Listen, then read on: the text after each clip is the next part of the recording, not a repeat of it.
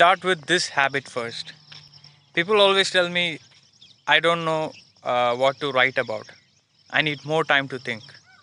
But writing should be done for the opposite reason. I write daily in order to think, not the other way around. You don't know what you really think unless you don't put pen to paper, or more likely, keyboard to the computer. When you are forced to articulate a position or an argument, you start to think better. Not magically, but through consistent practice. Writing daily in the is the mental equivalent of going to the gym. Your mind, like your body, needs to be consistently challenged and stretched in order to improve. When you start to write consistently, you become far more aware of your own prejudices and bias. Your thoughts are there to see black and white. Criticism and feedback from others only help to improve your thoughts and writing. Writing is like having another pair of eyes on your mind.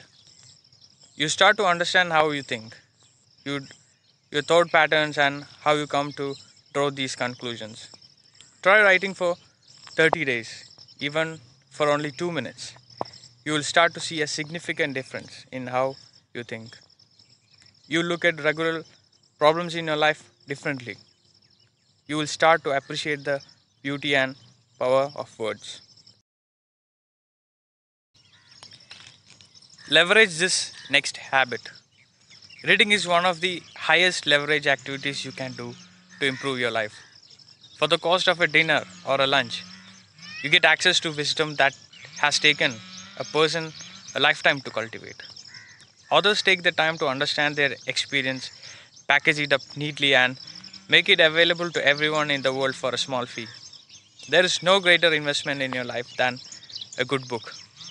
Any success that I have enjoyed in my life has been built off the back of a reading of lots of good books. Finance, spirituality, consulting, and even my writing have all been improved from reading what the best practitioners out there have to say. Don't forget about this habit. We all know the physical benefits of exercise and moving your body, but very few people understand the connection between the body and the brain. Do I want to cognitively energized? I'll do some high intensity, low duration activities. You can often find me doing short sprints in the backyard before a long and potentially boring meeting. Do I want to have deeper, more introspective thoughts? I'll do some deep stretching in a quiet room with few distractions. Do I want to feel less stressed? I'll start by controlling my breathing. Control over my breath gives me control over my thoughts. I can start to slow down and put things into perspective. My body and mind share a symbiotic connection. Moving my body creates momentum for my mind. I try to start my day getting outside and moving. The light exposure and heat help me wake up and energize my body for the day. Understand this habit. Mindfulness is not just about meditating in a half lotus position with your eyes closed. Mindfulness is about cultivating a moment in time that connects you with the present. The longer you can connect with the present moment, the greater your mindfulness practice. You can achieve mindfulness in a variety of ways, most commonly through meditation, but you can create mindfulness via long walks, gardening, or even art.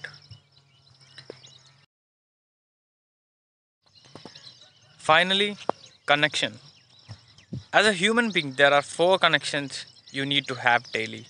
These are people, purpose, passion, and nature.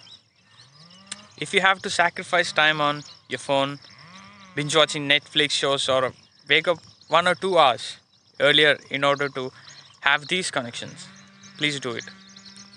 The trick is to have activities that incorporate one or more of these connections.